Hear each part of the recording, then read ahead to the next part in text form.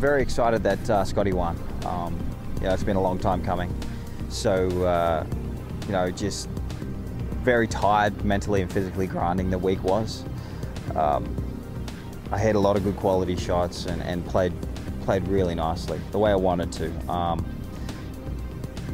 Looking back on it, was a lot of positives that come out of the week, and I just need to see what I need to improve on for next year and make those changes, and hopefully I can wear the green jacket one day.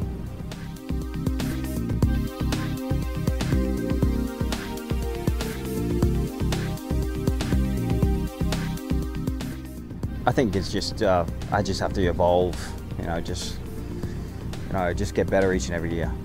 That's all you can do. I think if I can get better on the course and off the course each and every year, I think it won't do anything but go up, and from there you can start winning a lot more.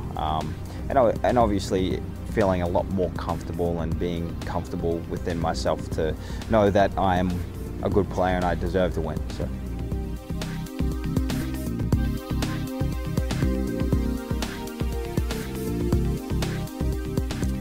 I'm looking forward to the majors, but I'm looking forward to playing each and every week that I commit to. I look at it, I have a shot at winning, every week. You have a shot at winning. I think I've played 8 or 9 events now, and I'm probably going to play another, 12 or 13. So I've got another 13 or 14 shots at winning a tournament this year. So that's exciting, which is nice.